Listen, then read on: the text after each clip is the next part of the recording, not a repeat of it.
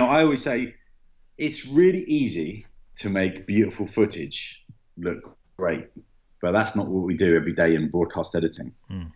So much of what's really hard is making terrible footage look great. Yeah, That's right. the work. That's what makes you a better editor. If all your footage is beautiful and wonderful and it's well structured and well thought out, Yeah, you're not going to be a great editor. yeah, yeah, yeah. Just like a calm sea will never make a good sailor, as they say. Right.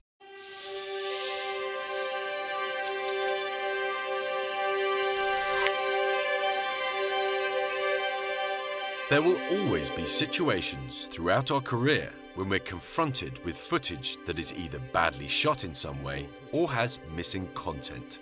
There are hundreds of reasons why this could happen, and there really is no sense in trying to blame someone on the production. It creates bad feeling and doesn't endear us to our employers. As we discussed at the start of this chapter, we should start looking at these situations as challenges, a battle that we have been forced into, but one which brings out the very best in us. In this set of 4 tutorials, we're going to look at various concepts, techniques, and creative thought processes that will help us in many of the scenarios we'll often find ourselves in. So, let's get started.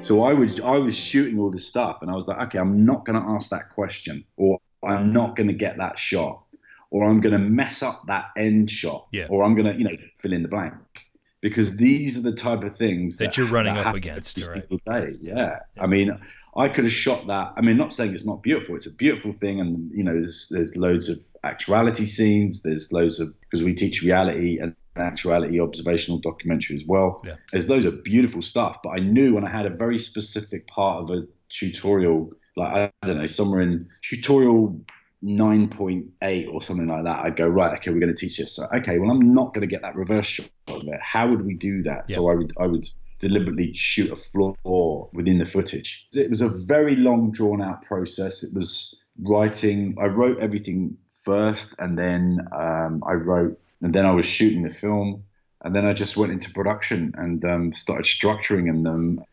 And then I did a lot of research as well around what everyone else was doing in online training. I mean, no one was teaching the craft. Still, no one is doing any courses in certainly to a professional level. There's some courses you can do, like, if you want to be a good wedding video editor or something like that. I mean, yeah, there's some stuff around that. But Plenty of stuff on YouTube. There's no, I mean, we get hundreds of emails going, I've looked everywhere and you are the only people who teach the craft.